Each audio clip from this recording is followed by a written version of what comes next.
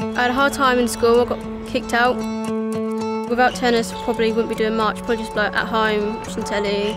But with tennis, it helps me to get out the house, keep fit, socialise, all these different types of things. Before I got into tennis, there's no way I would have seen myself here today. I didn't know where I would be. Benedict played tennis before coming to the centre on his local outdoor courts, but what actually really kick-started his tennis journey was coming to an indoor centre and being able to play every week, rain or shine. Indoors is good for me because out there it's like cold and wet. Having the confidence to go out on court and perform in front of hundreds of spectators at the Special Olympics has made a huge impact to his life. I'm on server in Sedgefield. I'm first to get gold.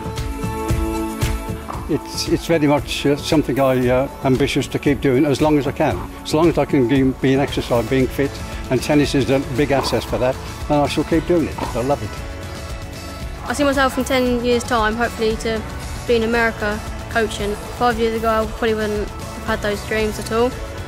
Transforming British tennis together has helped us to change so many lives through tennis.